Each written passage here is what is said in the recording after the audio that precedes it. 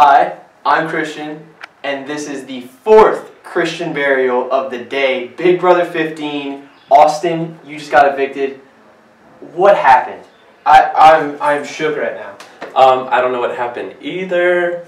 We were all in an alliance, and so I just thought we had it. I thought we were gonna, and then she said that I was talking about Who's she? Savannah. Savannah was like, I heard my name being tossed around, so Austin, I'm gonna choose you. When did I talk about her? I'm like, you can watch this show. You know I wasn't talking about her, but it is what it is, I guess. Well, first off, to let you feel comfortable, you can pick anything from here to cuddle with for the rest of this interview.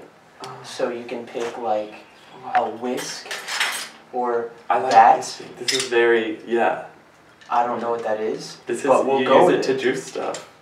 Okay. I All think. right. So, would you say you feel juiced right now after what just happened? Yeah, I do, because we were in an alliance and we all voted to take out somebody, and then they all turned, because it was a vote to 8-1.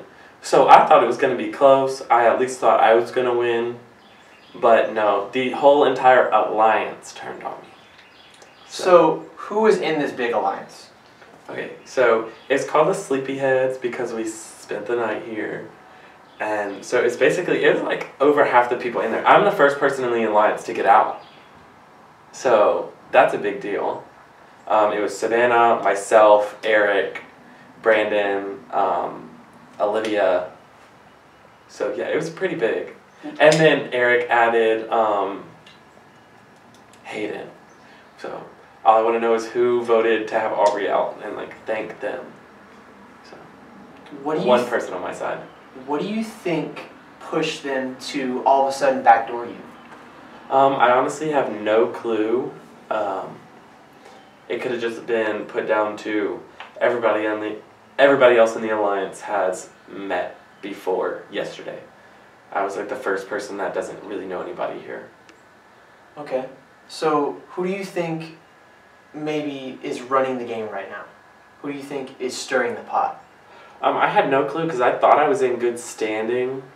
So if I had to choose anybody, it would be Savannah. Just because she was HOH. Unless somebody else had something against me, but I didn't think they did. But I've definitely, out of the people in the alliance, Savannah was the one I talked to the least. Okay. So would you do anything differently if you could go back and, play this game again? Would you do anything differently? I don't think so. I mean, I made it further than I thought I would, but I would love to have gone further. Because we still have a lot left to go. So, I'm going to simmer it down a little bit. If you could be a cake, how many layers would you have? What would be the flavor? And what would be the icing? I like red velvet cake, so I'd be a red velvet cake with whatever cream that is. That's usually the icing, cream and cheese, the white cream, or whatever. Yeah, that icing, and I would have 3 layers, 3 really big layers. Yeah. Sounds good.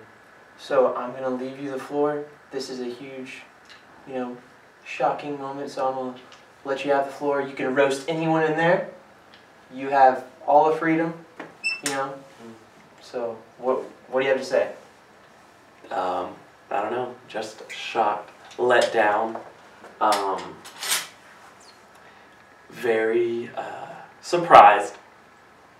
Yeah, I don't have much to say. Okay. I'm at a loss of words. Speechless. Well, yeah. This has been the 4th Christian burial of the day, and I must say, is the biggest blindside so far. It really is. Everybody had everything else figured out. So maybe everybody else knew that I was getting out. I don't know. I didn't, that's for sure. Well, you played a great game. Thank you. I'm sorry to see you go. Yep. But there were too many cooks in that house. They could have taken somebody else out. This has been the 4th Christian burial. See you next time.